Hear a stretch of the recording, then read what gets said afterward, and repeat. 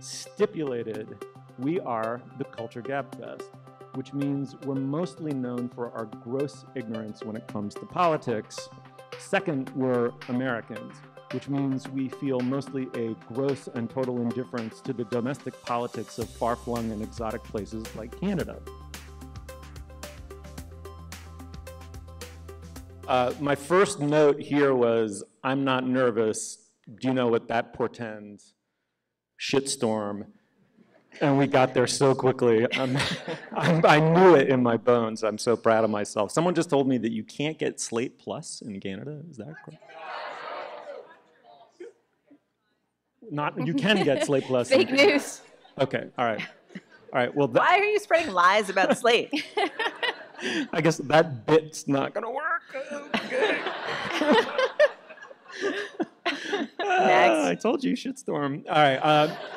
So I just want a couple things very quickly before we start. You're in the sausage factory now. We might back up, reverse, redo something. Also, there's a very extra special sausage factory bit that's going to be thrown off of the gearworks of the machinery, which is we're actually going to do 4 segments and no plus, in honor of the fact that you can't get plus in Canada.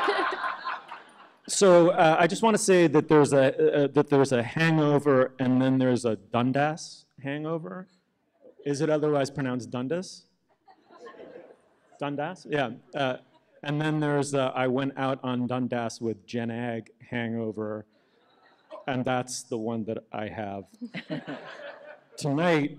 Greetings, polite, bilingual, multicultural, tolerant, nanny, statist friends. We are your new American overlords. I typically open with a bunch of nonsense only to actually audibly hear Julia Turner's eyes begin to roll around in the socket. But I'm going to have been told to be really quick tonight, so I just want to relay one story that I think conveyed to me very economically what it is to be in Toronto, which is I'm in a cab coming over here, and we're approaching a yellow light, and you will never believe what the driver did. The fucker stopped. He fucking stopped. But what was really amazing was he actually went about midway into the crosswalk. And in Manhattan, this is an occasion to surround the car and start a drum circle on the hood. And you're lucky if you walk away without the car flipped and burning and on the nightly news. And here tonight, one guy smirked, which is otherwise known as a Canadian bloodletting. All right, are we ready? You guys ready? Very ready. Do a show? All right, let's do this. All right, shitstorm.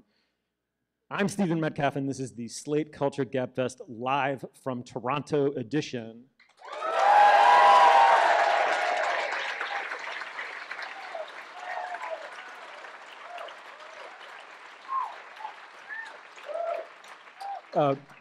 Brilliant, make a lot of noise, that's great. It's Wednesday, September 20th, 2017. On today's show, Justin Trudeau is... Justin Trudeau is arguably the leader of the free world, and as such, he is bearer of the virtues of democracy and the Enlightenment, but far more critically, he's clickbait. What is it about the hunky boy king that generates memes? And then Joni Mitchell is a great, if not the greatest singer-songwriter of both or any conceivable gender, but what is it about her that confounds critics? We ask a great critic. We are lucky to have on hand Slate's own Carl Wilson, whose essay on Joni Mitchell appears in the current issue of Book Forum. And not finally, we have 4 topics, so the third one would not be the last one, according to mathematics. And then Mudbound premiered at Sundance and was screened at this week's Toronto Film Festival. It is a violent, poignant, intense period epic about 2 families, one black, one white. We discussed this remarkable film with its director, Dee Reese. And finally, restaurant tricks and memoirist Jen Ag is a Toronto food star, reputationally a bitch, and a very, very good friend of mine. We are extremely excited to talk to her about food and feminism and whatever other topics cross her mind. Joining me today is Slate's editor, Julia Turner. My microphone is sinking slowly. Yeah. It's good because I get to talk and gaze at my navel at the same time. I can hold it. It's fine. Hi, Steve. Hey, Julia. Bullshit storm. And of course, Slate's film critic, Dana Stevens. Hey, Dana. Hello, Stephen.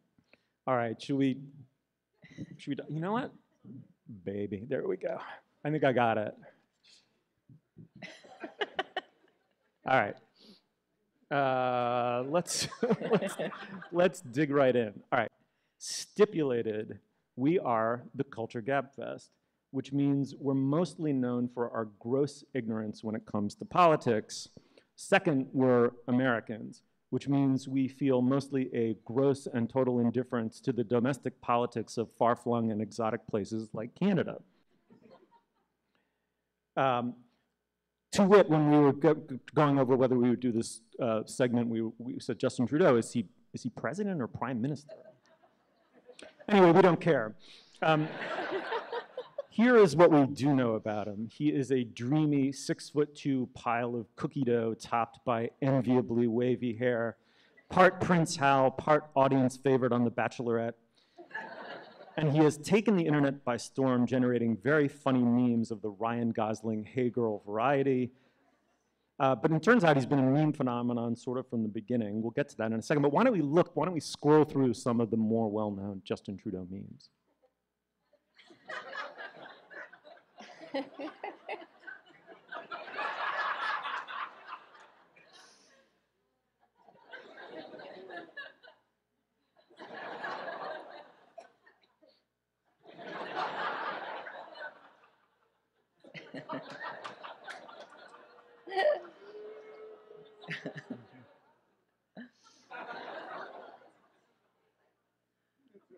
This one's Oh a yeah, video. this one's an action shot. I think is that the kayaking one? Yeah. He is coming out. To describe this for our listeners at home, we see a Mr. big lake, and out of the distance, A little bit, yes, yeah. rose Justin Trudeau. It's up a little high. Rapidly approaching in a This is the highest it's appropriately been red since and we've white been here. kayak. Yeah, how long have you been here? About 5 years. And he chats up some Thank people on a you. dock How's it because going? he's their prime Not too minister. bad. Any day I can get out on the water like this. Very They nice. call this work, you know? Thank you for coming to look at our situation here. We appreciate that. No, listen, it's, You were nice enough to take a picture with me and my family. I was the president of Mayan Casino oh, excellent. Yeah. about 6 or 7 months ago. Yeah, I was in town for the Liberal Ontario. All right, so hereby stipulated as well, I don't have some watertight framework by which to lead us through this segment. But Julia, I will turn to you and say, what is it about Justin Trudeau, A, that generates the memes, but how is that integrated into a leadership style that's taking on, broader and deeper symbolic power in a Trumpian world? Well, I have a great answer to that, but before I give it, I actually was curious to get a sense from the room of the degree to which Justin Trudeau is a meme prime minister here as well. Like, does the Canadian internet traffic in Justin Trudeau memes? Please clap if you believe, yes, the Canadian internet is full of Justin Trudeau memes. All right, now clap if the answer is no, we take him very seriously as the leader of our country. Oh, there we go. Okay. And then clap if the answer is combo bonus, get you a man who can do both. All right, guys, you guys are very soberly and moderately split among all of those reasonable positions, as one might have now come expected. to sensible consensus among, yeah. Well, the thing that struck me in thinking about this is like there is not really another world leader who is an internet meme on the order of Ryan Gosling, and obviously part of it is that he's like comically attractive, but it has engendered a set of conversations around the prime minister in the august internal chat channels of Slate that is goofy. And well, I will read you a little bit. I was trying to ask my colleagues, what are the conversations we have about Justin Trudeau in our internal news chats? We've had several combos here that end with either me or another employee saying that we eagerly await the Justin Trudeau sex scandal, or we compare him to Macron. Oh yes, we had such a good conversation about him and Macron's relative hotness. I feel like the Trudeau stuff was, as with most things, the most fun before Trump. That was when it could be enjoyed most purely, when he named a gender equitable cabinet and when he popped out of a cave. And then there is one lone holdout who says, basically, I think he's a cynical narcissist who gets woke praise for progressive layups and for deliberately being shirtless all the time. I think you found the room, as they say. The person who holds that belief will be very gratified by that hearty applause. But, you know, we talk so much in the United States about the social media president that we have. We have this Twitter leader monster, sorry about that, who is, you know, been corrupting our entire country and endangering the safety of the world through the kind of corrosive conversation that's happening on Twitter. But in a way, you guys have a social media leader too, and that I wonder if that isn't also troubling in a less toxic way. What do you guys make of it? Yeah, you know, looking over all these memes and thinking about, I mean, obviously what we're limited to here is, as Americans who know very little about the way the country is being run, we're talking about his symbolic power on the internet, right? And I kept thinking about something, I think many people have said this, but I know one of my professors in college had this idea that the president in the US is like the country's husband, you know? They've always been men, so we haven't yet known what it is to have the country's wife, but that, you know, that there's this kind of erotic domestic relationship that the populace has as a whole with this kind of symbolic figure of the president. And if that's true for us right now in the US, and this has been said by a lot of people too, we're kind of in an abusive relationship, right? Like we have this monster in the house who's completely unpredictable and quixotic and sort of potentially violent and frightening. And you guys, on the other hand, seem like the symbolic power of the figure in the office of prime minister is somehow balanced in between the bae, right, the woke bae kind of figure that's being invoked in those memes, and, well, the biggest applause that we got in the room just now was the idea that he's kind of a smoke and mirrors, you know, that there's an emptiness behind that facade. And I don't know quite where else to go with that, but yeah, it has to do with not quite knowing if the man in the house is the man you think he is. Well, I think it also has to do with an ambivalence about how and on what terms we lend authority and legitimacy to public figures, especially leaders, especially men, right? There's a crisis of masculinity. We used to have, you know, for hundreds of years, a certain kind of, you know, voice of public authority that was a combination of the president and an anchorman, you know, kind of white, Protestant-derived, European-descended male with an oaky authoritative voice. And at moments of public emergency or great public import, that was comforting in some way, and that's more of a sort of a father relationship. And when you look at the evolution of media, you have FDR as a radio president. There was something about that patrician voice during a depression that was quite comforting. You have Reagan as a maestro of television in a way that no president had been before him, and the theater of television. And at moments when public grief, for example, in the aftermath of the Challenger fiasco, when public grief needed to be expressed, Reagan was actually pretty good at it. I mean, I disapprove of virtually everything else about him, but as a performer of public legitimacy in a time of confusion, he was quite good. What I wonder is, woke bae Justin Trudeau speaks somehow to a desire for masculine normativity absent masculine authority or gravitas, and how is that going to respond when it's tested? And interestingly, a lot of its power derives from the, you know, antipodal contrast to Trump, and yet does he have the authority to really counterweight the U.S. that's spinning off its axis? I mean, it seems like that's probably a better question for the people in this room than for us. But you know, I mean it really in terms of public symbolism, the culture of it rather than the politics of it. I guess I would argue the opposite, that sort of both Trump and Trudeau are finding different ways to create that relationship with their audiences, and it's less through the broad, you know, kind of the single solitary authoritarian broadcast and more through these very loose, informal seeming touch points. Like they're just kayaking up to you all over the internet all the time, like wanting to reach out to you individually. Both of them, honestly. I mean, they're kind of more alike than you might think in the way that they're omnipresent and like to seem off the cuff. and the kind of performed off-the-cuffness that we now require, honestly, of all public figures. I mean, we expect it from celebrities. We want them to, like, show us the pancakes they're making for their kids in the kitchen on their Instagrams. We now also want it from our politicians, and I actually think for both men, the question of how you square the off-the-cuffness with the authority holds. Well, and in a way, the reality TV origin sort of holds more for Trudeau than I had realized. It wasn't until I started researching him to talk about him on this show that I learned about this boxing match, which I guess everybody in Canada is more than familiar with. Remind me of the guy who was boxing? Patrick Brazeau, right. And so the idea that his political career, it didn't begin there, but that it sort of took off in a very public way in a literal beatdown of another politician is very Trumpian in its way. And it seemed like he plotted and lay in wait for, yeah.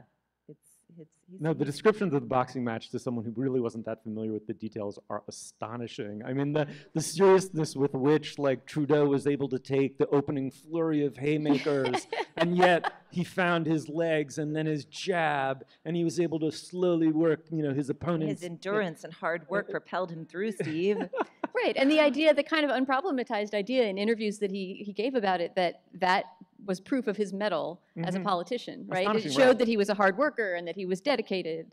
And this raises a place I'd like us to go before we exit the segment, which is, I was reading about the boxing match, I kept thinking, and I thought my country was stupid. Right? And there is a way in which Canada and the United States, if you look on the map, we're right next to each other.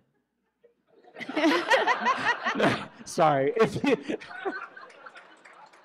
No, I'm sure the library is really glad they flew us up here to tell them that. I don't know where that came from, but let's stipulate finally. My last stipulation for the night, I promise, is that there's a social psychology that goes on between the two countries that involves a yin and a yang, a kind of distribution of social psychological functions in a way. And when we have a nightmare president like Trump, there's a kind of directional shift, and Americans, speaking for myself at least, look to Canada longingly as the country of sensible shoes, pragmatism, consensus politics, a degree of tolerance that, may have miles to go, but compared to the United States is really remarkable. And when we have Obama, I think my sense is that it flips in a way, and Canada feels like maybe, how does Canada feel? Do you look longingly at us when we have Barack Obama? You're fine, you'll be okay. Right. So this is all about my own pathetic inner life and not about, yes, you're nodding rather vigorously, ma'am. The point is, Dana, just throw me any kind of a fucking lifeline right now. What? Well, here's a question I have. So basically, a bunch of people, when Trump began to seem like he was gaining traction in the election and we began to contemplate that he might actually win, although I honestly rarely contemplated that until Election Day. Yeah, but anyways, it seemed clear that something was working. There were a few pieces, I think Slate ran one, of like, well, so how would folks on the left feel if like a kind of canny social media star from the left, like what if Kanye ran for president? Like what if someone else who was like a good image maker, but who espoused liberal values instead of conservative ones? How would we feel about that? Basically, that experiment is already being conducted in Canada because he employs all these flim-flam tactics, and yet the things that he chooses to say with the platform that he's acquired for himself are about tolerance and inclusion and, maybe let's not talk about the pipelines, but like the general baseline things he's using his flim-flammery to advance, at least from where we sit, look pretty great, and that's the future that seems interesting to contemplate from where we sit. Is how, if this is the future of what politicking is, how will we feel about it when it's applied towards evil and good? Like what is there a way to deploy it well? And I think probably it's a little too soon to say what he'll actually be able to achieve, but that's the question I have.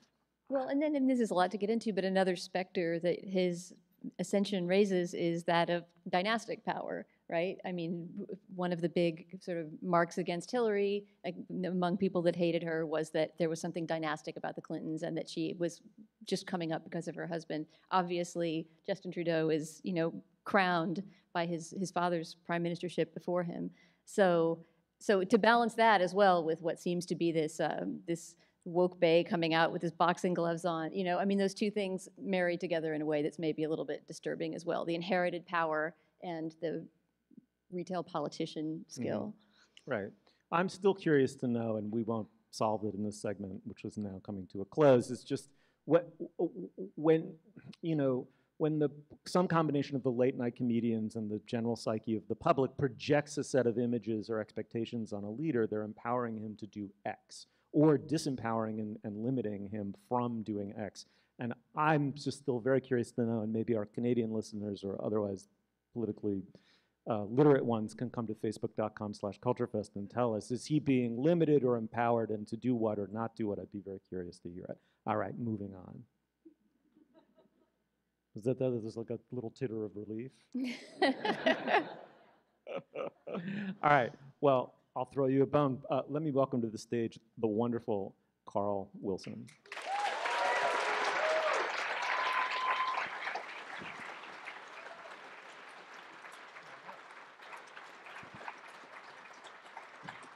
Hi. Hi, guys. Hey, man. Welcome back. Thank you. You're a supreme EFOP, a supreme, extreme friend of the program. I like that FOP is in that anagram. That's my favorite part of it. Of the show? Thanks. Just the gathering of FOPs that we are. Yeah, the weekly gathering of FOPs. All right, in 1971, says critic Carl Wilson, Joni Mitchell kicked off one of those runs, a series of albums in the record guides with 5 stars attached to each one of the titles, one after the other over a period of whatever it was, 7 or 10 years, starting in the late 60s with Clouds, then Late as the Canyons, then of course Blue, one of the great, truly maybe the greatest record ever made, Court and Spark, For the Roses, on, through a more complex, kind of troubling her own sound with Hissing of the Summer Lawns and Hejira. These albums are on par, obviously, with Blood on the Tracks or Harvest or really any piece of popular art ever made, arguably, many of them are. And yet her reputation feels unsettled. Is this because she's a woman, a Canadian, considered something of an infamous crank, or almost too much of a genius for her own good? To discuss, I welcome Carl Wilson once more. Thanks, Steve. Carl, that's a great essay you wrote, but before we dig in, why don't you pick a Joni track? Yeah, I thought I would start, Joni's not a Toronto artist, but very briefly she was, and in the way of all things Canadian, that allows us to claim her forever. So I thought I would choose a song that she wrote in the mid-'60s in the time that she was around here, an early song called Urge for Going.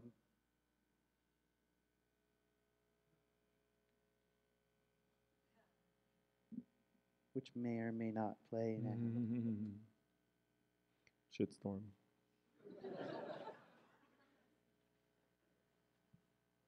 Should we? Is dying, all that lives is getting old. That was part of it. We'll add it Should we in continue? post. Yeah, we'll add it in post, right? You got it. I guess, there are a couple of things about that, although in the room we didn't quite get its full measure. But there are a couple of things. One is thematically, I don't want to spend much of this time rebutting or complicating your Justin Trudeau segment, but I think one of the things to think about in terms of where Canadian artists begin from and where Canadian politics begin from, I would differ with the room in a lot of ways that there isn't a reaction, attraction, repulsion relationship with America that's always going on. And I think Toronto is particularly prey to that. And our self-image is created kind of in contrast to that. My Trudeau footnote would be that we might have been outgrowing that, and Trudeau may be a kind of gossamer, out-of-date recollection to this kind of Canadian superiority complex. But anyway, so what you have with Urge for Going, a couple of things. The early style that she had, which was this, the poetess kind of voice, and the very high soprano, very delicate styling that marked her early years.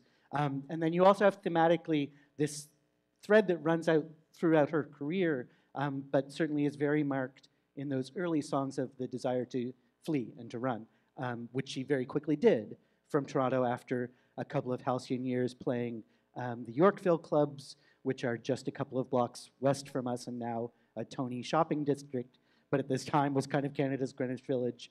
And then she married and moved to Detroit with her singer husband and eventually left him and moved to New York to do that and left and moved to California. And this trajectory happens remarkably quickly. My essay was based around this new biography of Joni called Reckless Daughter by David Yaffe, which I have mixed feelings about. One thing that you feel incredibly strongly reading it is the historical situation that she was in and the way that her rapid progress from rural Saskatchewan, from a very, very sort of remote post-war kind of nothing culturally, to savvily getting to the late 60s where she was advancing the art of songwriting in ways that certainly no women of the decade were doing in quite the same way, and none of the men really either, is this trajectory that's really quite remarkable to contemplate, and we're maybe now at the historical remove to think about it a little more clearly. Mm-hmm. And just to talk for a second about what's so utterly distinctive about what she does. There's something about the tuning of the guitar, the chord progressions that she then iterates out off of those tunings, and therefore, like, the architecture of the song is unusual. It's not something you hear anyplace else. On top of which, the melodies aren't only just sort of bewitching, they're also sophisticated and complex in ways that they couldn't otherwise be if the architecture beneath them weren't so, in its own weird way, recondite, but not at all unpleasant. I mean, immediately catchy tunes, but built out of something completely newfangled. Yeah, I mean, it's difficult to deconstruct all the things that happened in that rapid period of growth, but one of the things I think is that she was a rock and roll teenager from a conservative family who basically had nothing but a few classical albums and some show tunes in the house, all of which she really liked and carried with her. Came into the folk scene kind of a bit as a joke, like it was a hobby while she was going to art school, and everything changed because she got pregnant and fled the West, basically, so her parents wouldn't know that she was pregnant. Gave up the child and began writing songs, and the biography is interesting on this. It's disputable how this works, but one of the things is that she had childhood polio, as did Neil Young, by the way, and she found a lot of guitar positions difficult in terms of physical strength. Another part of it is that she was, by her own admission at every phase in her life, a terrible student and didn't really have the patience or desire to be taught, particularly by these guys in the folk scene, how to play guitar. So she kind of rapidly found ways to adapt it to sounds that she wanted. And then I think out of that, just instinctively seeking sounds that appealed to her, she found these unconventional chord structures that reach back to jazz and reach back to classical and appeal to a sense of melody that she has that is kind of underrated, perhaps in the Bob Dylan era. And trying to bring all of those things together in this really instinctive and not particularly concerned about what anybody else thinks ways. And she says that when she started writing songs, she started off as a bit of a imitator of Joan Baez style folk music, and as soon as she was writing her own words, she started to feel like her voice started to change, and within a few years it had changed utterly and was like unlike anybody else's. You know who I thought of when you're talking about her building her style, her music songwriting style out of the lack of training that she had was one of Julia's favorites, Liz Phair, who also has very strange chord structures and an odd way of constructing a song that she often says came about just simply because she hadn't come up boy style, learning rhythm and blues and then piling these things on top of it, that she kind of came at it sideways and had to invent her own style. I mean, the amount to which she wasn't a musician as a teenager is really, there aren't that many boys in the field that you can compare it to. Like, she just didn't do it at all. And then suddenly she was, and suddenly she was playing better than anybody. And there's this remarkable thing, which I realized at some point in the biography, where suddenly she's playing piano in the late 60s, early 70s. And you're like, wait, the last I knew of her touching a piano was when she quit piano lessons angrily when she was 8 because her teacher hit her with a ruler. And there's never a mention of her ever touching a piano again. And suddenly she's playing this very fluid piano, and it's like, where did that come from? every moment of her story feels very like that. I mean, and we could talk about, there are some ways in which that's also this kind of Canadian outsiderness that I think that she brings, which is a certain freedom from the entertainment industry. I think that's unlikely in an American context. And I think all of those 60s Canadian and early 70s Canadian singer-songwriters bring a little bit of that distance to the whole project and find voices that are a little unusual from that.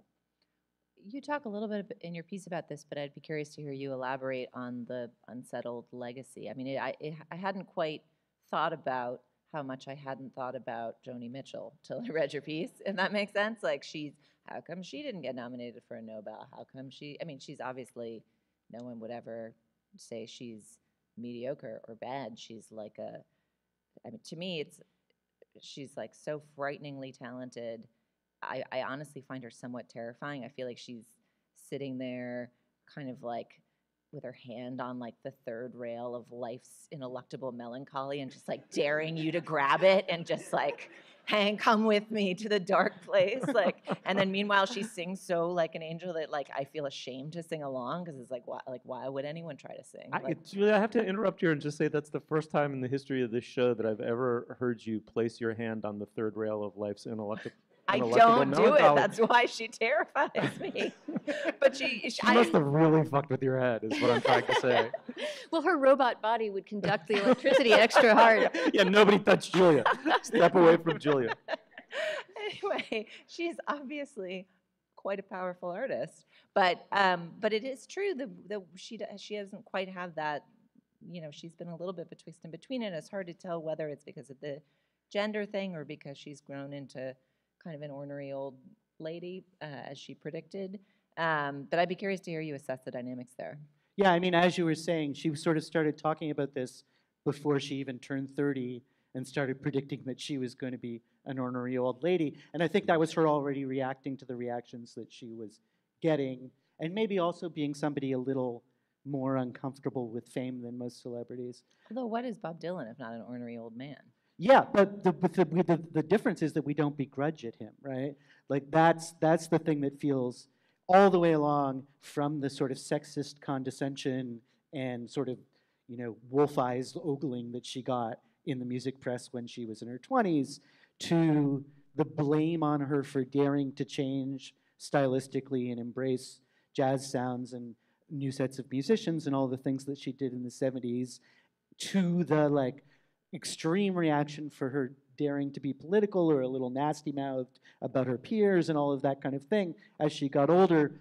All of these things feel like, yes, these are parts of reasons for her reputation, but you can't help feel that they're all gendered, that again, we just don't treat any of those other sort of legends of that time the same way that we do her. And even though, as you say, nobody denies her greatness, nobody denies her influence, basically the kind of entire tradition of white women singer-songwriter, really stems directly from her, and you can't point anywhere else, and nobody would deny it. But one thing I've noticed with millennial audiences is that they talk constantly about Stevie Nicks and almost never about Joni Mitchell, and I feel like that is this sense of like, that got too complicated. There's not, there's not a simple icon to deal with, and it's a bit of a cliche to talk about Joni Mitchell because Lilith Fair Girls talked about Joni Mitchell in the 90s, but also like we don't know how to take the full measure of Joni Mitchell, and we feel like we can take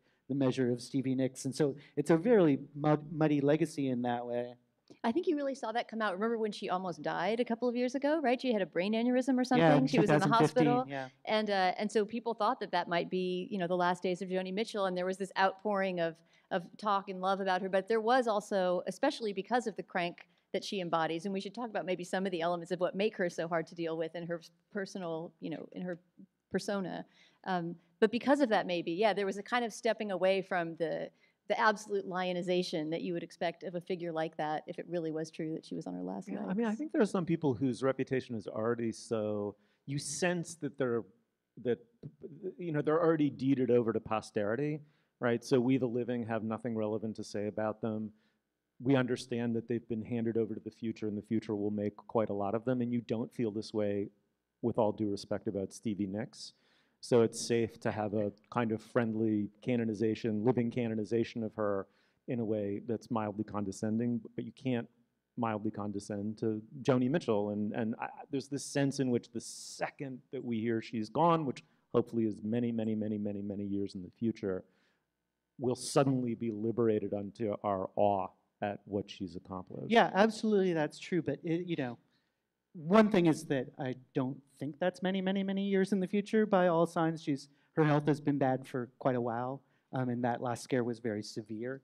And she's apparently recovered to the point that she gets around in a wheelchair now, but that's the point 2 years later that she's recovered to. So a little bit the way that we talked at the end of 2016 about, on Slate, we did this tribute to Stevie Wonder for the very purpose of let's do this so that he's not dead when we do it. Because we'd lost so many people in 2016 and thought about how they didn't hear the appreciation that they got.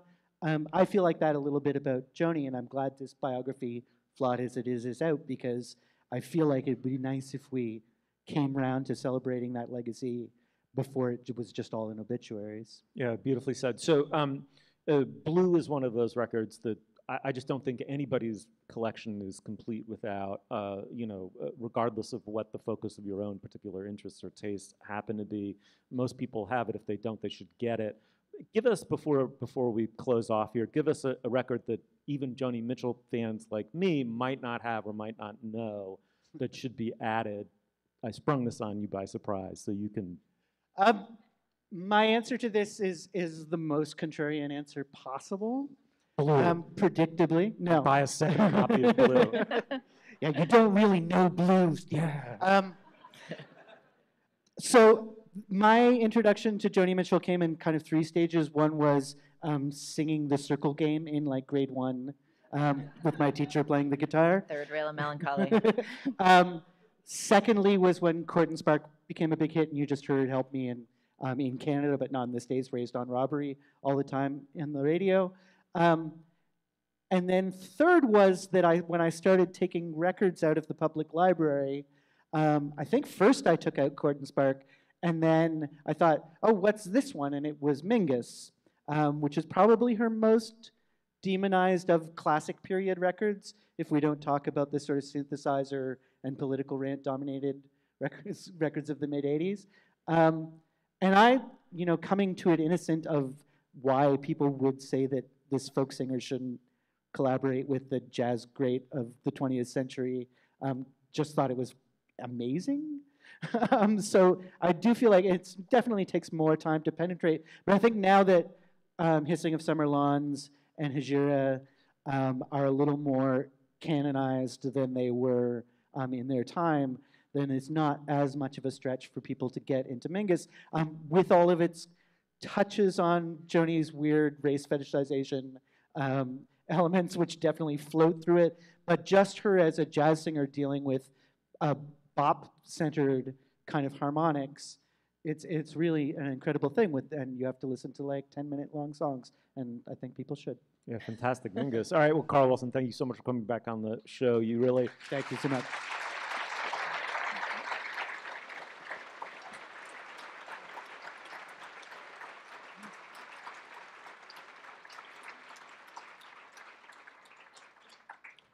All right, well, our next guest, Dee Reese, is the director and co-writer of Mudbound and previously Pariah and the HBO biopic of Bessie Smith. Please welcome to the stage. We are so pleased to have her, Dee Reese.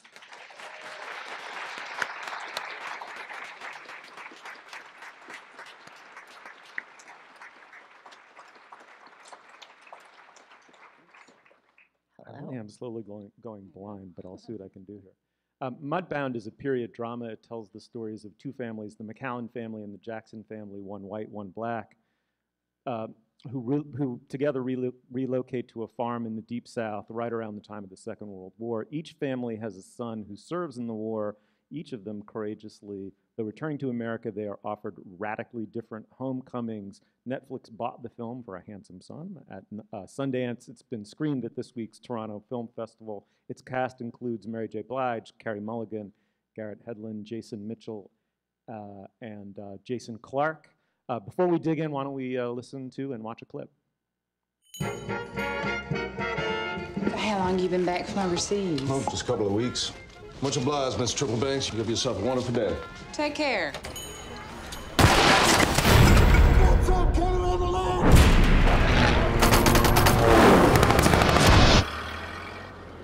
It's all right. It's just a car. It must have backfired.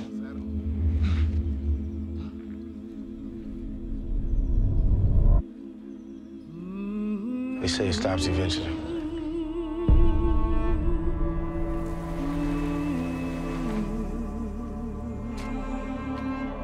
You just come back. Come all the way back.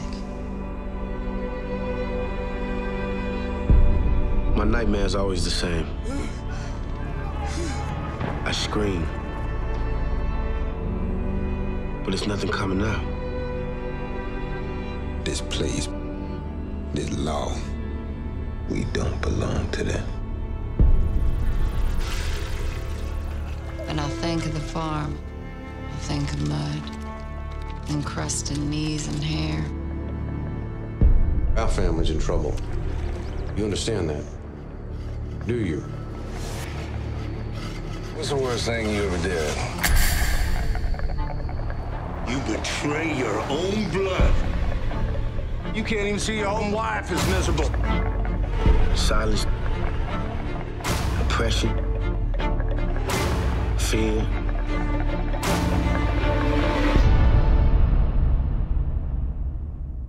It would take an extraordinary man to beat all that. Amen.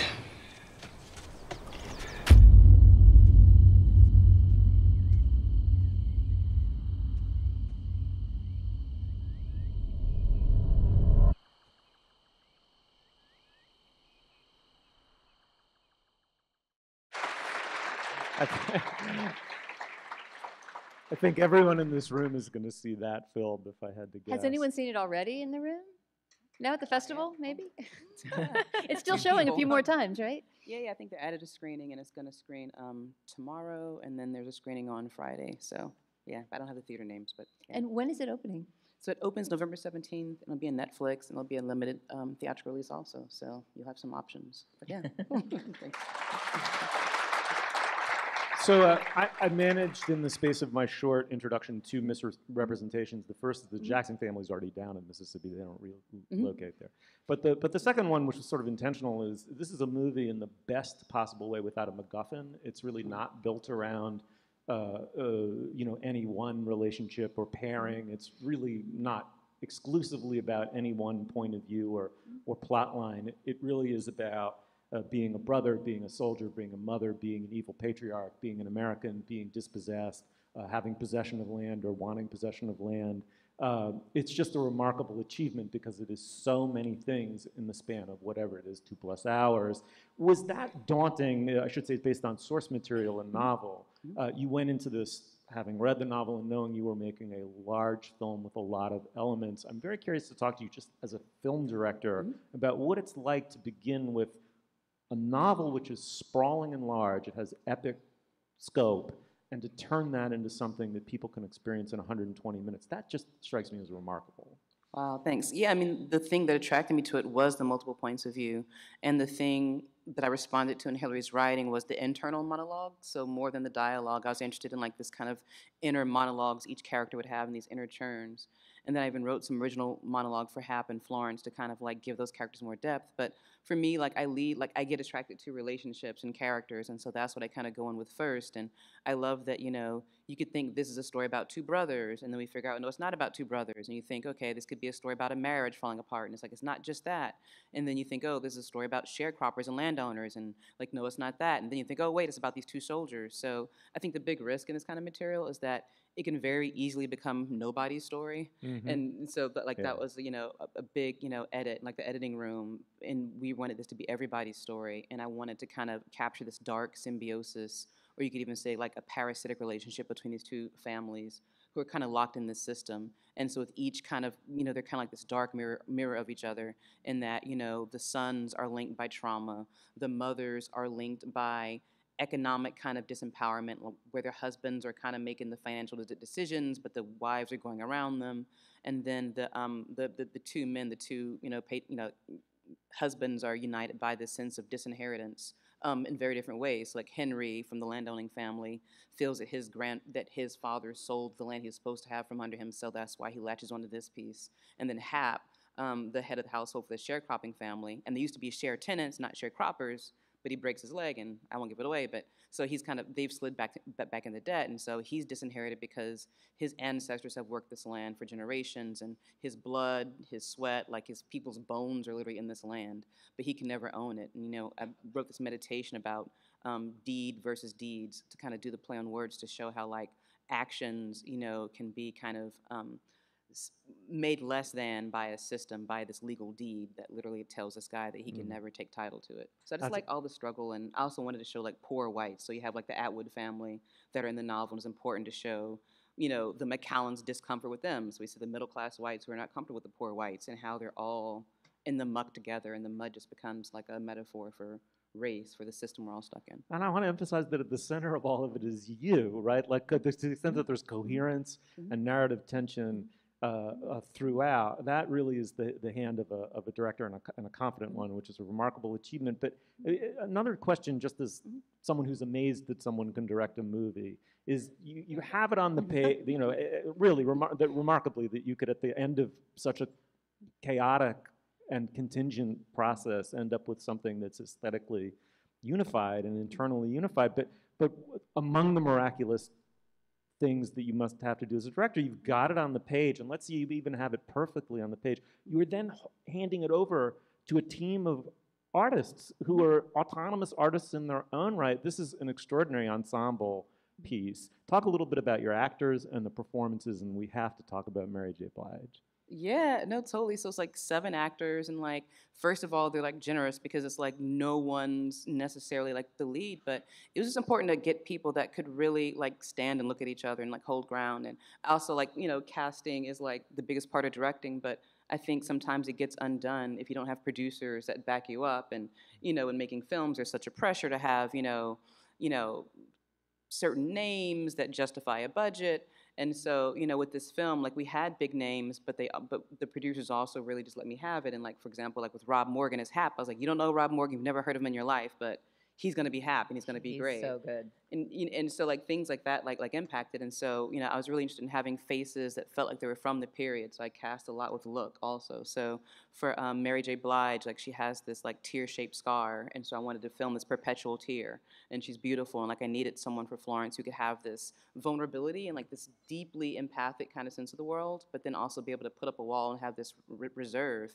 And Mary's character absolutely like Mary nails it. Like she really like goes inside, and she stripped away the makeup, no wig, no anything, and Florence says everything she thinks, but you see all the time like this life in her eyes. And like she was so far into character, like even like some of her co-stars didn't know it was her. Like there's this young kid who's playing like her son, who's sitting like from here to there to her. And so we're doing scenes, and like when I'm on set, I call actors generally by the character's name, and I slipped and said Mary, and he's like, wait a minute, you're Mary J. Blige? Wait, you're Mary J. Blige. Wait, And so I was like, okay, get over it, kid, like now we gotta like go. But it's kind of funny because he was like holding forth before saying, oh yes, I've done this, and next I'm doing that, and da-da-da. So it kind of like quieted a little bit down after that. But and he was like silent for like the rest of the day. Yeah, and then like Jason Clarke plays Henry, and I was looking for a swaggering, salt of the earth kind of guy, and Jason is like such a fun collaborator. Like we first met like over Skype, and like I'm in a parking lot somewhere in like a hoodie and like explaining like whiteness as currency, and that was my really approach for the McCallan family. So they all have it. It's about how they spend it differently. And like I was saying how Pappy kind of flaunts his currency, Henry, who Jason plays, spends it firmly, and then Laura kind of barters with hers, and then Jamie, the son, kind of tries to burn his. But Jason really took that on, and in every scene, he's got his hand in his pocket, kind of jingling this kind of metaphorical currency, and it's great. So I just love actors that can take that kind of stuff on. Carey Mulligan, like I needed somebody for Laura who could play 2 women. So like Laura starts out in Memphis, we meet her at a table, she's like Laura of the mind, she's an intellectual, she's like, civilized. And by the end of the film, she's a farm wife, and she's chewing calluses off her hands, and she's slumping, and she comes very round. And so she's like Laura of the body. So I needed an actress who could be 2 people And Carey Mulligan is that, and again, was willing to throw away vanity, jam dirt under her nails. We put muck on her, and, you know, she took a bath in front of Jonathan Banks, you know, so it was just like really great. And then Jonathan Banks, I just love Breaking Bad, so he was great as Pappy. Yeah. And who else? Oh, so Jason Mitchell I'd seen in Straight Outta Compton, playing Eazy-E, which is, if you haven't seen Straight Outta Compton, you need to, because you think you know, but you don't know. But it's like I thought I knew, and like I had like the tape when I was a kid. But I, you know, like there's this hospital scene where he's crying and hugging another man, and it's like, oh, like he's like showing male love, and you know, is comfortable with that, and is vulnerable, and is crying, and just allowing himself to be open. So that's why I cast him. And then Garrett Hedlund plays Jamie, the McCallum son who goes off to war. And for Jamie's character, I imagined it as going from a dreamer to a ghost, so both disconnected states. So I needed someone who could have this kind of haunted feeling, this kind of slightly disconnected vibe, and Garrett brought that. Like Jamie couldn't just be beautiful, he had to be beautiful and dark and kind of broken. And Garrett is like a very physical actor, and we put him in a hole and dumped water on him and drowned him, and like, you know, we did all kind of stuff to him, and Jonathan Banks actually slapped him, and like, so it was good. And so, I mean, he's a very physical, he was like beat up by the end. So I just love actors that could really like all kind of go hard and not seek comfort, so. It had to have been a physically arduous shoot too, right? I mean, there's lots of mud, there's lots of rain. Was it something that was kind of a hardship to get through in terms of the weeks on the set? It was horrible. It was bad. It was so we shot out in plantation country in Louisiana. So though the story is set in Mississippi, we shot in Louisiana. In this weird way, like we scouted Mississippi, but they didn't like hold on to a lot of those historical places. Like they like razed them or got rid of them. In Louisiana, in this weird, like weirdly, proudly, like had memorialized it, which maybe is good because they're like, I guess, not forgetting it. And so we shot at this old sugar plantation, and we convinced a farmer, you know, to let us like ruin like one of their fields, like you just pay for the crop. And so, you know, we had to create our own mud with water trucks. But it was so hot, it was the middle of July, so the moment we'd like make mud, the sun would bake it and be like a crust. And so like, you know, we finished one direction, you had to bring back the water trucks, make it mud again, and you know, instead of greensmen, we had brownsmen whose job was to just like make the mud and try to keep continuity and then sweep out like tire tracks. So it was like a pain. And then there's like mosquitoes and it's buggy. And we shot in actual sharecropper cabins. Our production designers. Oh, so you didn't make those structures? They were there? Yes, they're pre-existing. So that was the thing. Like they like preserved all those things. And so our production designer was David Bamba. And so we convinced the landowner to let us move the sharecropper cabins deeper into the field because where they originally sited was too close to the road and too close you could see the levee. And so we moved them back into the field, so where they weren't meant to be. So then he had to make them safe, and that meant transporting in and out. You're driving across land that's not meant to be driven on. So and we want, you know, the DP was Rachel Morris, and we wanted to have these 360 views, which means that like the production needed to be like very far away to become a dot, which means that if you want a C-stand, you know, it's going to be a minute. So it was just like all around arduous, but I think that kind of informed the whole spirit of it. Yeah, I mean, it sounds like a sprawling production and a sprawling theme. That sounds amazing. Yeah, totally. And we shot some days in Budapest too. Sorry? Oh, so we shot some stuff in Budapest too. For the war stuff. Yeah, for the war stuff, yeah. Well, both of those actually kind of lead me to my other big point of curiosity about the movie, which has to do with the trajectory of your career. So your first feature film was Pariah, right? Pariah, great movie. It came out about 6 years ago. Thanks. And Pariah, for those who haven't seen it, is an ultra low budget, right? It's under $500,000. It was like 400 something K, and we never had all the money at the same time. Right. We would get it in trips, and we just kept going. Yeah. Right, and it's very local. It all takes place in Brooklyn. It's basically about one person. It's a coming of age, coming out story. It's very intimate and small. And so I'm just curious. And then your two films after that are Bessie, which is a pretty big historical, you know, period kind of biopic, and then suddenly you're doing this multi-generational epic where you've got World War II tanks on set, and so obviously in terms of scale, you moved up really fast. And I'm just curious, as a director, what was that like to go from ultra micro-budget indie to suddenly, you know, get us a tank in Budapest? And Yeah. I mean, I just wanted to blow shit up, honestly, so it was good. So, no, it was cool. It was great, and it was, you know, it was just, to me, like, budget buys you, in this case, budget usually buys you time, but this budget didn't really buy us time. We shot in 30 days. Budget can buy you equipment, budget buys you crew, but budget doesn't buy you better performances. So for me, I just focus on the performances and like the relationships and like composition and blocking, like all those kind of basic craft things don't change. So, you know, the budget is kind of irrelevant in a way, except that it gives you able to shoot in Budapest and use real tanks and have explosives. And, we shot there because they kept all that old stuff, same here. Like, whereas we'd have like 2 tanks if we tried to do it, in the South, we could have like 10 tanks in Budapest for the same price, which was a little scary. And then and also like the special effects guys there were willing to do like, crazier stuff. It's like, if you do black smoke, it's not supposed to be, but so big, but they're like, oh, no problem. So like, you're like, talking to a translator and hoping that what you're saying is translating, and I'm just making a lot of hand motions, and it was great. And we had like, and so all the American soldiers are actually Hungarian soldiers, but we just kind of like make it work. And then we shot the B-25 scene. It was important that Jamie, like, I really wanted the actor to be in like a real plane, and also like Ronzel, like we shot in like, we didn't shoot in like the accurate tanks, but we shot in tanks where you're inside a dark box, you can't tell. It's not like the exact right kind of tank. But it was important. I mean, the thing that struck me was that this little piece of flesh goes in this big metal thing, and it seems inhumane, and like that you're expected to function in that space, not only function, but have situational awareness and be able to like react quickly, like, because you're in the tank, like you're sweating, the air is damp, like you can't see anything, it's dark. And then like in the B-25 plane, like we shot at this like plane museum in Long Island. And because it was actual B-25, they didn't want us to get blood over anything. So we had to like convince the owner, oh, no, we're gonna put plastic up and we'll totally wipe up all the blood. And so we're exploding blood packs, and like then like a reset means like 45 minutes because then we're like wiping up the blood and not getting like on the controls. But even like in the plane, like those planes were meant, the pilot's usually smaller men, and Garrett is like tall and hunky. So he's like jammed in this thing, and I think it was just great physically to make the actors uncomfortable and to really experience like how war makes people, not human. Because when you're in this metal thing, like you're a little tiny piece of flesh in this big hot metal thing, it feels inhuman. You shot this in the summer of 2016, right? Mm-hmm. Yeah. So what was it like to make a movie on these themes and on the parasitical relationship and the mud that we're all stuck in, as I think you put it at the beginning, as Trump's campaign began to prosper and he became the nominee, and then eventually, I mean, I guess you were done shooting by the time you won, but how much did you think about our present political moment in shaping the film and in shooting it?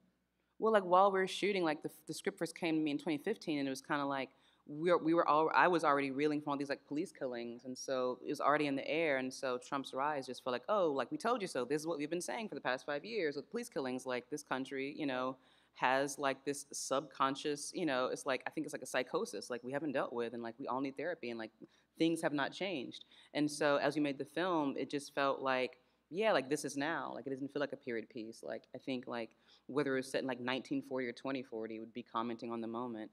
And I just felt like there was one moment where, I forget which shooting it was. Like there's so many shootings, but there was one where a police officer was like acquitted. And it was like the morning we were going to shoot the scene like with a little girl like aiming her stick at the car. And I was so angry, and we were supposed to scout a field for the Ronzel like night chase, like we're shooting like that scene that day. And I was so angry, and it was like perfect to shoot those scenes like that day. So that bang, you're dead.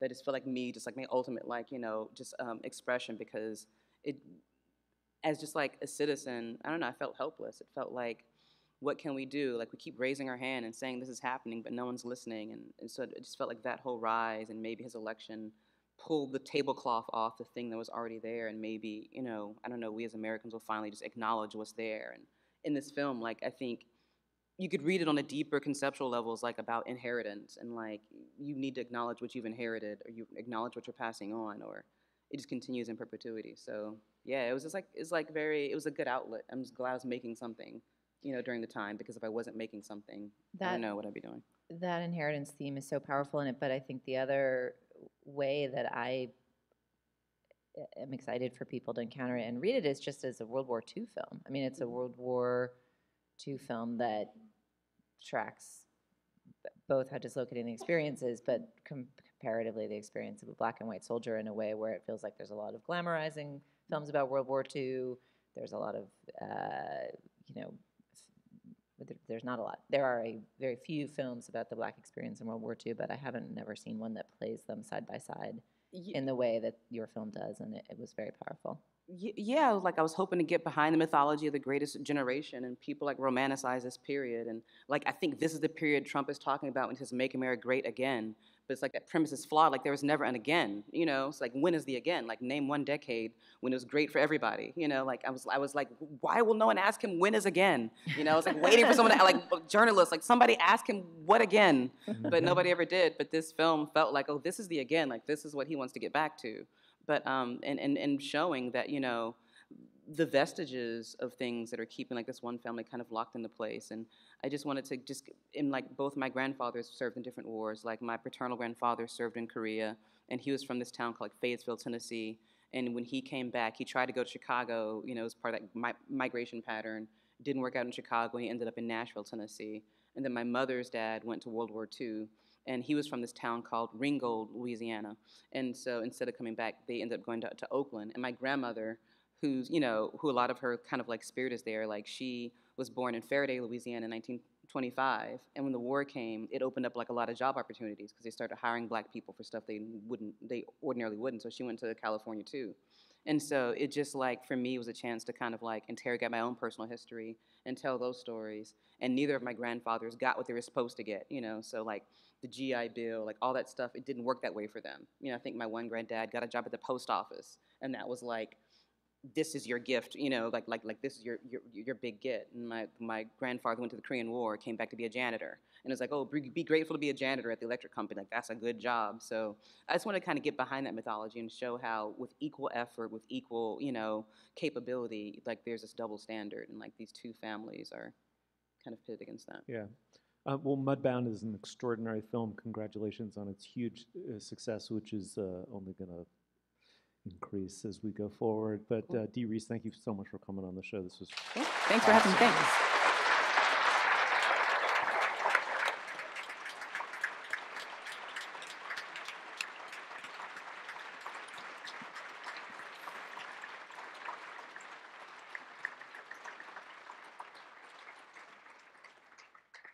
All right, well, our magical fourth segment. Gen Ag is a restauratrix best known for the Black Hoof here in Toronto, as well as Cocktail Bar, and now Grey Gardens and the restaurant Agricole in Montreal. I would be remiss if I didn't also add she co-creates these restaurants with her husband, the painter Roland Jean. She's now a memoirist, author of I Hear She Is a Real Bitch. She's both a supernaturally gifted creator of restaurants and a feminist warrior in the cause of women's rights in a workplace traditionally dominated by men. She's also a friend of mine. Jen, come on up. Let's talk.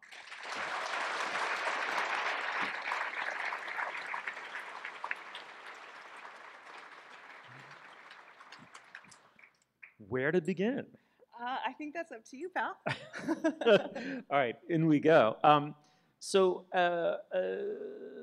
Talk a little bit.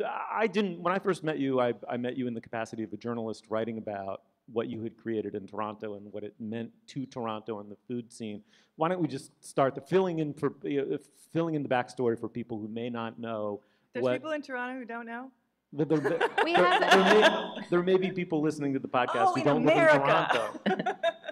Discuss what it is your restaurants have meant to the city and the food scene. Well, I mean, that's always really awkward and embarrassing for me to do, to discuss like what I think they've meant. But I think in 2008, when the Hoof opened, it was, you know, there was a recession happening. And it wasn't sort of a conscious choice, but, oh, I'm sorry, I'm leaning. I'm trying to be comfortable. Okay, thank you very much. And the Hoof kind of opened at that perfect time where, you know, fine dining was kind of becoming not a thing, really, in the same way that people either just couldn't afford to go out or didn't, you know, want to spend their money in maybe as gauche a way as what fine dining was back then, which was not very interesting. And then the Hoof opened, and it kind of, you know, it really did turn a corner for the restaurant scene in the city. I feel comfortable saying that. It's, you know, it was a big deal, and it was a strange thing to go through, as well. Well, what made you turn from that to writing a memoir? What specifically about the experience needed memorializing in that particular way? In other words, these restaurants, as I've gotten to know you and them, they represent your biography and your creative contribution to a community.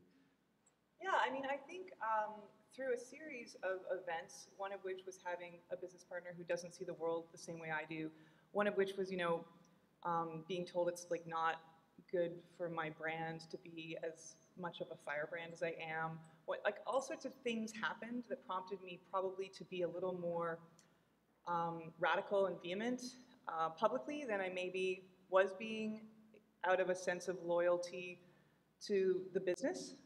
And eventually I just kind of threw that out the window and started writing about what I was experiencing, the sexism, like how deeply rooted the misogyny in the business and of course in the world is. I think the restaurant business is kind of a really good metaphor for what happens in general because it is so male dominated. And yeah, and it was really empowering to start to see, at first, what was happening was I got like a lot of pushback in all sorts of ways. And then, you know, only recently, and I think maybe the book has been a turning point, only recently I'm starting to see where, I don't know if any of you guys are on twitter.com, but on twitter.com, I air my grievances. And recently, this thing happened, and I think it's such a, like, we're kind of double standards is the theme of the night, it feels like. So I'm gonna just go hard on that. And recently there was this case of a male restaurateur who's very revered and respected in Montreal, Dave McMillan, who tweets sort of as radically and vehemently as I do about different things. And he tweeted something to the effect, and I'm just paraphrasing, "Dear Dr. Ross from Toronto, we don't care who you are, go fuck yourself." Something to that effect.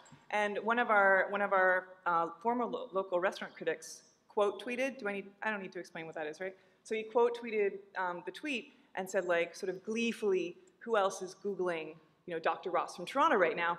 So I, of course, because I never forget anything ugly that anyone ever says about me, I very quickly like called to mind the time he wrote a piece in our national paper about how inhospitable I was for saying something much less offensive and much less specific. I didn't name the people.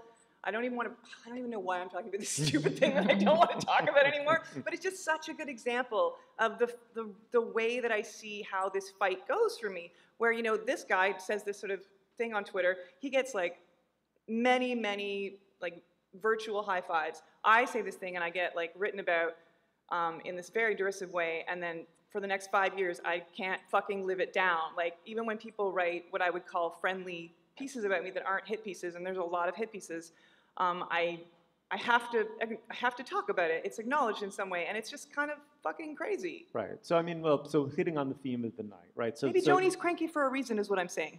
And let's get to the reason. I mean, so you know, Joni Mitchell is held to some standard that Bob Dylan isn't. You know, Right. Dee Reese is, if she's nominated for this film, as many people expect she will be, she'll only be the 4th woman in the history, I believe, of the Academy Awards to be nominated for Best Director. Is that the stats on that? I think it is, Jesus. yeah. I mean, she'd be the first black woman. And I speak specifically to the restaurant businesses. What is it about that culture that makes it male-dominated and female-unfriendly? What is it specifically about restauranting? It's kind of interesting, and I've spoken about this before, about how ironic it is when, you know, men who want you to kind of revere their plates as works of art and talk about their grandmothers are so derisive to art and women. Like, it doesn't make any sense. It's such a backwards logic. Like, a lot of, I think it's male-dominated because, you know, for the simple fact that it's kind of, this is not going to sound very feminist, but it's a brutal day in the kitchen. It's very physical. That is not to say women can't cut it. Of course, they absolutely can. But that's part of it. I think there's less education in the restaurant business than there is in maybe other industries. So that's kind of an interesting thing. I don't know what that has to do with gendering, but that's definitely a thing. Yeah, I mean, certainly front of house is not like that. It's different. So there's like, that's where the parity exists, is the front of house. Yeah, I don't fully understand why, and it's definitely changing. But just recently, I think I was telling you about this last night, World's 50 Best, which is like whatever. It's supposed to be an antithesis to Michelin Guide, but it's like just as douchey. And they did like a, oh wait, this is gonna be on the radio. Nah, it's a podcast. It's a podcast. We're just hanging out. We're I chatting. guarantee you this would never be on the radio. Okay, good, perfect. So I'll just like, you know, tell you what I really think. So they do this thing every year where, I'm so sorry, I'm like super tangenting right now, but they do this thing where they, you know, they have the 50 best chefs or 50 best restaurants, and then I think last year it was, or maybe the year before, when Dominique Crenn was like given this sort of like afterthought bone of like best female chef. And I went to bat for her, and she actually didn't say much at the time. And I didn't do it on her behalf. I did it because, it was like a thing where I could be like, hey, look at this thing that's happening. And I do enjoy doing that. And she recently came forward because now there's this competition. Sorry, this is like such a stupid, long, boring story. But again, it's to illustrate how it is. And there's this competition for the young chefs competition. And in the world, within these 31 divided regions, out of 110 or something judges of this contest for San Pellegrino, which is an Italian company, there are 3 women. Like, you couldn't even just try, It's like April Bloomfield, me, and somebody else. And I can't, it's just crazy. So, I mean, and I think that, they want me to, they don't want me to talk about that, obviously, but it's like, yeah, it's a thing. Yeah. So that was a lot. That was just like a lot of, No, I was struck reading the prep for our segments on the music industry, the movie industry, and the restaurant industry today that journalism is not perfect, but man, you guys all have it so tough. It's really hard to be a woman in those 3 professions, it seems like. Jen, can you tell a couple specific stories? I mean, I'm thinking of, in those same articles, I was reading some of the specific anecdotes about mistreatment of women in the restaurant industry. Are there any that spring to mind? I don't know which one to choose, Dana. There are so many that spring to mind. I mean, the big one in Toronto in our recent history was this West Lodge thing. I don't know if you came across it in your prep for it, but Kate Burnham came forward about these like sort of horrifying allegations about physical, sexual hazing, harassment that went on for 13 months at the restaurant, West Lodge, that she worked at. And it was just, what was sort of shocking was not that this was happening. All women in the industry probably did kind of a collective eye roll of like, yeah, okay, this is no surprise. But what was shocking was that she came forward. I don't think it's easy for people, as we saw with Ghomeshi, like it's not easy for women to come forward and talk about this. And, even in this day and age when there's a lot of support, it's crazy to me how difficult we make it for women to come forward about this kind of thing. And it's so rampant. I wonder too, or I wonder if you could speak to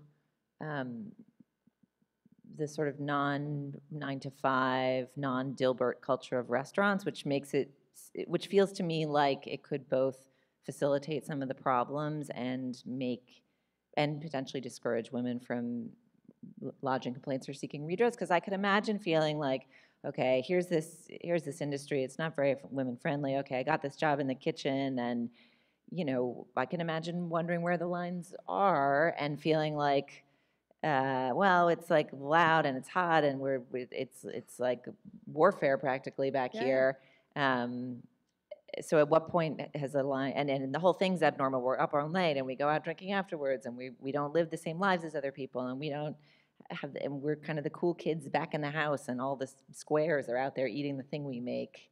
And maybe I'm overly projecting. I think you've actually nailed it. And so how do you, so like what I'm going to go like fill out a slip with HR? I think that's a hard thing to do even when there is like a brown door that says HR on the front and there's like a process that you could look up or begin, I wonder if you've dealt with this in the restaurants you run, like trying to create a space for people to do that or think about the dynamics of, actually, honestly, it's true of music and filmmaking as well. They're less, not that it's like a piece of cake to report stuff like this anywhere, but, they're cool industries. So I think you hit on something that I spend a lot of time thinking about, which is how difficult we make it for the kids coming into the industry, maybe not even consciously. You're a young kid, you're 20 years old, it doesn't matter, you're a guy or this is just as bad for men too. It's not, it's not just specifically for women. And you're coming into a kitchen where you're excited to be and you like worship the chef. So when you start getting mixed signals or the chef starts maybe making racist jokes at you or sexist jokes at you or like, hitting you in the face with a hollandaise squirt, which I assume, is self-identifying as to how gross that is. And if that starts to happen to you, you're 20 years old, you're working in this sort of dream job, you don't go and complain to your manager. Your manager's the one doing this to you. Mm-hmm. You laugh along. You find a way to fit yourself into that world and it becomes completely normalized. So that's why, you know, you'll see when something like this happens at a restaurant, you don't actually, like, most people in the industry think this is fine. They literally call it camaraderie. Right.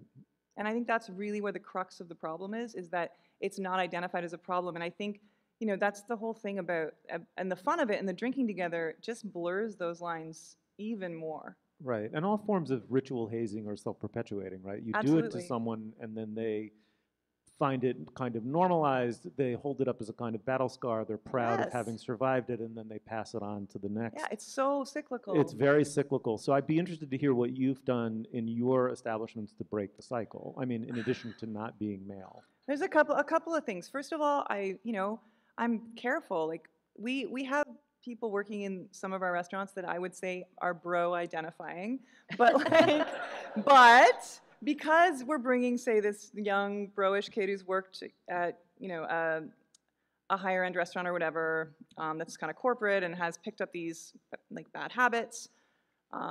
If we put them in our swimming pool, they start to drink our water. And either you get to someone and you kind of change their future, or you don't. But at least you don't kind of let that infect your pool. You don't let them pee in your pool. If I can really take this pool analogy all the way to the end. I've also had, this was I've talked a little about this story. I had a server come to me, and I'm so glad she did. One of our cooks had called her over and been like, "Hey, look at this," and it was like a dick pic, and it was his dick. And I couldn't fucking believe it. I've never screamed at an employee like I screamed at this guy. He was on his way out already, but we were 3 days from the end, and I said, "We're done here." I had zero tolerance for that kind of thing. You're immediately done. It's over. That's the only thing under my sort of autonomous leadership that is really stuck out, as because we're very careful about who we hire. If you're not fitting in, for lack of a better word, and by fitting in, you're an it-getter, you understand, the way this restaurant is, it's a special place, we want to nurture it, we don't want to screw it up, we don't hire you. Yeah. I think it's all top down. Sorry, it's top down. And that's the thing that people, don't do properly in restaurants sometimes. They just sort of go, not my problem. Yeah, we have to begin wrapping, but I just want to, I think what's so important is that it's very threatening to people when there is a cycle, when someone threatens to break the cycle. What it reveals is how arbitrary those practices were and how completely irrelevant they were to the actual experience the diner or whatever had of the place, and all of a sudden it's just being dickish. It's not actually creating camaraderie or a team spirit or anything, and it seems to me that's, if I had to put my finger on it, that's to put it a smarter way, yeah. No, but that's principally your contribution in your double hat wearing capacity as both an outspoken feminist and a restauratrix, which is that you can create great restaurants without any of that culture, and I can see why that would be. You can, and sometimes I wonder if the business suffers because of it. I mean, luckily we're very busy, but I'm sure lots of people don't come to my restaurants because of who they think I am. I would love to know what the net on that is. Yeah, I think it's a win, to be honest. I'm you don't have to come, it's okay. All right, well, your restaurants include the Black Hoof, Grey Gardens, which is new here and looks like a jewel. I can't wait to go.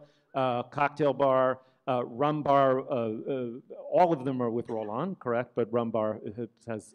Rum Corner and Agricole are especially Rum Corner, I'm sorry. A sharing relationship restaurant thing. He's not a restaurateur, he's an artist. He's an artist. And I want to say quickly, both of those restaurants, Agricole in Montreal and Rum Corner here, are built around murals by Roland that are extraordinary works of public art. They really are. They make the space cohere in addition to all the other touches from Jen. Anyway, thank you so much for coming on the show. Thank you guys, that was so fun. Thank you.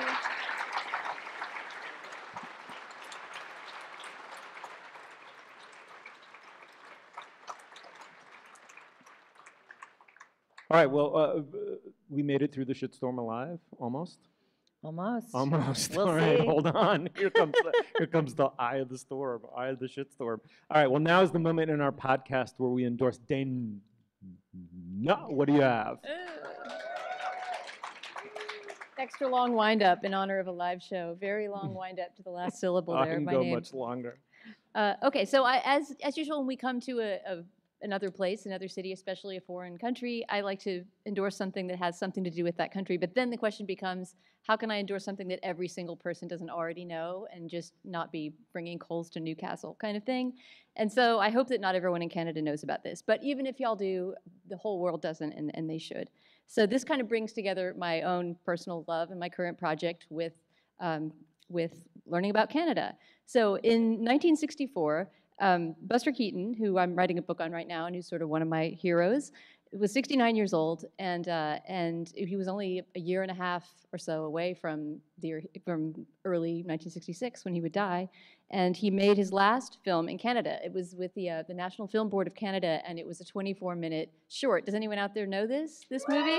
Yeah? And it's called The Railrodder, and it's essentially a silent short. This, in a way, would almost count as his last film that he, in some way, created. He was not the director. He co-directed it with someone else, but he was the one who chose to make it a silent movie, to fill it with the kind of gags that he used to do in his own silent movies. And in The Railrodder, the idea is that there's sort of a touristic promotion of Canada, and he gets in an old-fashioned rail car, one of those hand cars, you know, and it begins in Halifax, it ends in, I believe, Vancouver, and he just crosses the entire nation, the entire top of the continent, getting into various scrapes, some of which recall some gags from his silent films, some of which play on the landscape around him. And it's a really beautiful, funny, and strange kind of movie to see him all of those years later, 50 years later or so, back in the world of thinking up silent gags. So part of my endorsement is to watch The Railrodder, which you can watch on the National Film Board of Canada website, and we'll link to it on our show page. And there's also, I don't know if people who know The Railrodder know this, but there's a 1-hour-long documentary about the making of this short called Buster Keaton Rides Again that you can also find online, and we'll link to that. And that's really, really wonderful just as it's a sound film, and it's just wonderful as a document of his life. So you see he and his wife kind of camping out on the road as they're making this movie. They're taking a regular rail car, you know, alongside, and then shooting during the day in this little handcar thing. And you get to see him just hanging out, smoking cigarettes, telling jokes, playing the ukulele and singing old vaudeville songs. And it's just a really wonderful portrait of Buster Keaton late in his life. So Buster Keaton Rides Again and The Railrodder together, those are my endorsement for Canada. That's fantastic.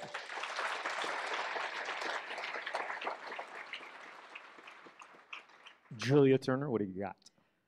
Well, like Dana, I like to recommend something from our host country. And unlike Dana, I have no illusions that you guys won't already know this. But since, as expressed, Joni Mitchell, though revered, is too frighteningly close to the bone for me. My most sentimentally felt about Canadian song is the song Scott Pilgrim by the band Plumtree. Not from Toronto, but from Canada. Only a smattering of applause. Either you don't like the song or you don't know it. I don't know. But my husband and I played the song in our wedding. It was our recessional. We walked out to the lyrics, "I've liked you for the longest time," and it is a great song of this great nation. So thank you all for that.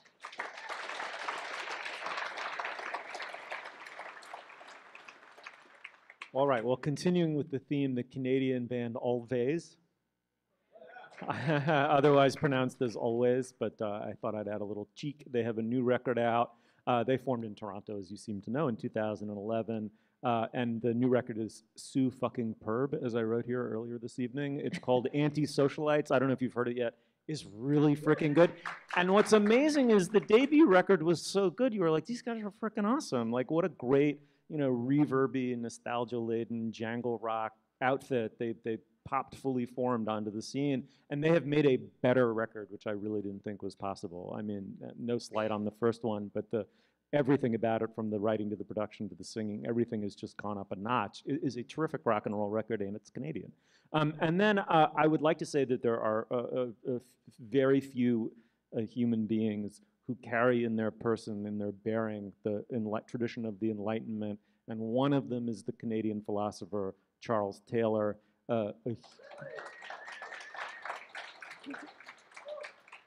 Thank you We so have much an audience for that. who gives a round of applause for philosophers. I love that so much. We should give live shows at libraries all the time. It's so awesome. Best known for what? The book on Hegel, The Sources of the Self. He wrote an essay called The Politics of Recognition, though I may not be getting the title quite right. It seems to me as though even more rare than the person who carries the enlightenment in his day-to-day being is the person who somehow managed to then take it and imbue the world with it in some measurably positive way. And Taylor strikes me as one of those people. And anyway, so find yourself some Charles Taylor to read. He wrote a lot of what he wrote are in essay form. Important things that he wrote were in essay form. You don't, like the Sources of the Self is a plinth, but you don't have to start there, but you'd be rewarded even if you did. Thanks, Dana. Thank you, Stephen. Thanks, Julia. Thank you. And thank you, Toronto. We had a fucking awesome time.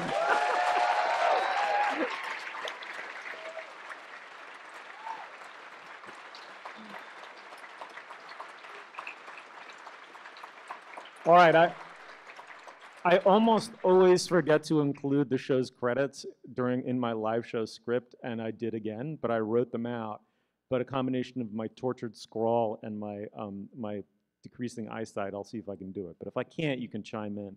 All right, you'll find links to some of the things we talked about today at our show page at slate.com/culturefest, or you can email us at culturefest@slate.com, or post on our Facebook page, facebook.com/culturefest. Do any of these words ring a bell? Our producer is Benjamin Frisch. Our intern is Daniel Schrader.